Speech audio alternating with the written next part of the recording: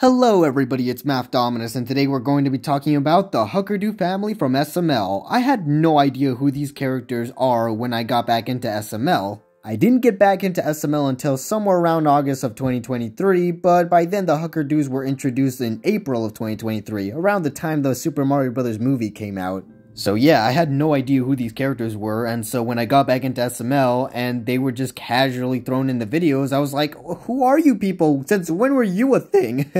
But now I officially know who they are because I went back and watched those Huckerdoo videos. Now I know sometimes they would appear as side characters in other videos, but I mainly watched the videos where the Huckerdoos were the central focus, so I can get to know these characters a bit, because I was planning on making a video on them since everybody suggested that I do that, so I watched those videos, and then I noticed a big problem. And no, it's not that Timothy just becomes a gay stereotype of character, even though that is one of the problems with the Huckerdoo family. But the problem with the Huckerdoo family that I realized is they're kind of a missed opportunity. Yeah, let me explain. The Huckerdoos were introduced in the video The Huckerdoos, obviously. This was their debut video where he got introduced to the family. They were Marvin's new neighbors, consisting of Hank, Suzanne, Susie, and Timmy. According to the SML wiki, it speculates that the reason Logan created these characters were to be sort of a parody of his own neighbors, because he doesn't like it when people make noises outside of his house while he's filming, and that makes sense because then you would hear it in the background. However, this is only speculation, but I wouldn't be surprised if that's the case. The Huckerdoos are kind of like a stereotypical 1950s perfect nuclear family type of thing. You know, the whole dad goes to the work and he provides for the family, while the mom stays home and cooks and keeps the house titty. You know, that kind of nuclear family. And the children...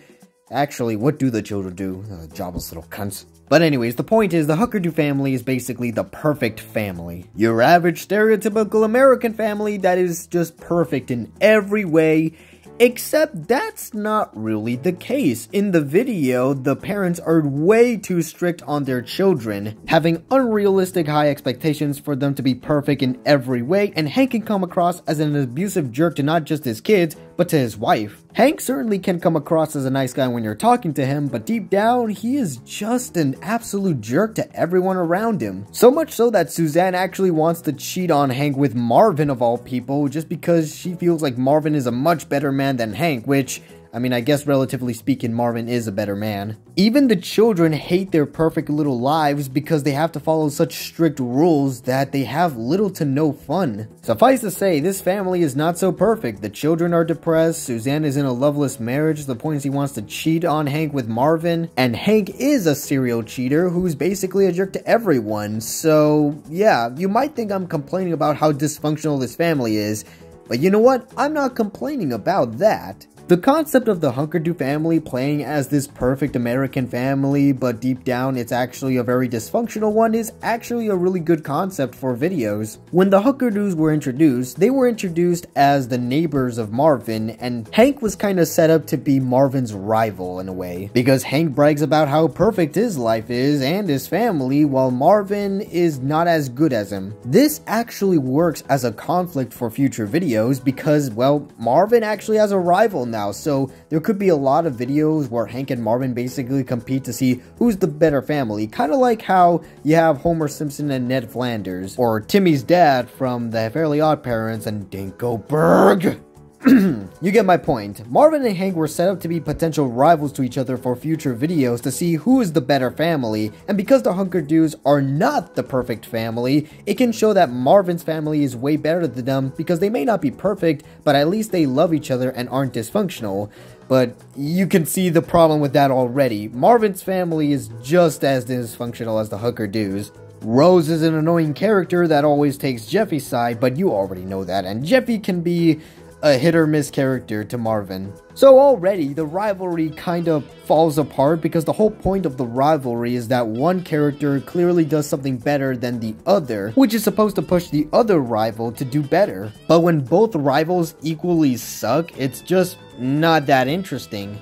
The Huckerdoo family, being a dysfunctional family while trying to pose as the perfect family, could have served as a great contrast to Marvin's family if it weren't for the fact that Marvin's family can just be as dysfunctional as them. Now granted, Hank can be more of a jerk than Marvin, but my point still stands. How can these two be rivals if there's nothing for them to do better at? And I think Logan kind of realizes too, because in future videos such as the Neighborhood Watch, Marvin and Hank actually work together. They're more like friends than actual enemies. And that's just a huge wasted opportunity there. You could have had the Huckerdoos be the antagonist family to the Marvin family, but instead we just got another group of characters that are just kinda there because you need more characters so it doesn't feel like there's only a couple of voice actors in this world. I don't know.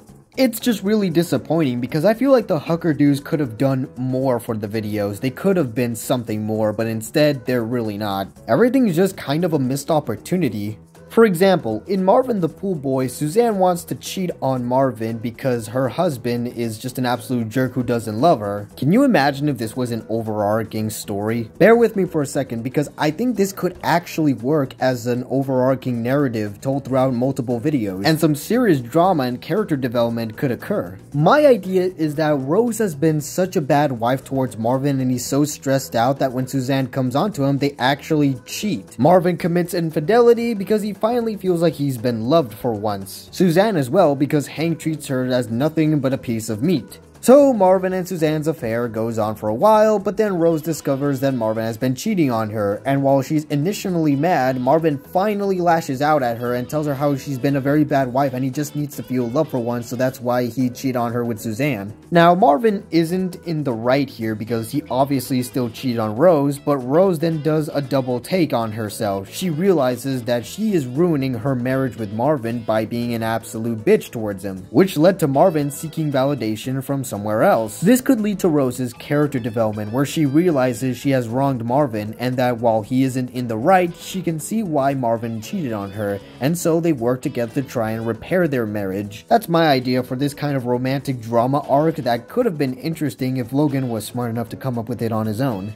Not only would it have forced Rose to get some character development, but we can also see that Marvin isn't a perfect human being and show more depth to his character, along with Suzanne, Hank's wife. Instead of an interesting overarching narrative that utilizes the Huckerdoos, instead we get a one-off video where the conflict of this nature gets resolved rather quickly. How is it that I'm able to come up with better ideas than Logan? Oh yeah, because of the 3 video a week schedule. Yeah, I can't exactly blame him, but that is exactly why you might have to tone it down a bit. But like the example I gave you guys, the Huckerdoo family could have been used for so many things for SML videos. They could have been so much more interesting if they were utilized the right way, but they're not really utilized the right way. They're just kind of characters that exist because Marvin just need to have neighbors. Why not have these neighbors be rivals to them? There are a lot of ideas that you can do with the Huckerdoos for SML videos, and like I said, it's all just kind of wasted because the Huckerdoos don't really do much in these videos. They're just there to have another set of characters. Most likely just to sell these on smlmerch.com. But you know what the worst part about all of this is? Back in the day, we used to complain about SML videos just having a lack of variety of characters. It was always the same set of characters interacting with each other with no unique character combinations. Like, it was always Mario, Rosalina, and Jeffy interacting with each other, and Bowser Jr., Joseph, and Cody interacting with each other. And there was no random character combinations like Junior never met Mario, Shrek never met Cody, Black Yoshi never meets Jeffy. Well, he did, but, you know, it was kind of rare. Woody never meets Joseph. You get the idea. Back in the day, character combinations and variety was extremely sparse, but now we're living in the SML era where there's a lot of new characters. There's a lot of different variety and interactions with these characters, and yet it's not really being utilized to its full potential. All of these characters that are brand new either act similar to other characters, and it's just, you know, it just feels like there's too many characters. I never thought I'd say that because SML used to be the king of having multiple characters for different videos, but now it's just most of these characters are not really that different from each other, and I feel like that's kind of what the Huckerdoo family represents. The Huckerdoo family could have been an interesting concept for the videos, but they just ended up blending in with the rest of the SML cast. But that's just my opinion on the Huckerdoo family and the wasted potential these guys had. But what do you guys think? Do you like the Huckerdoo family or not? Let me know down in the comment section below, and I'll see you all in the next video. Peace out. Tell me why I'm stuck as a virgin with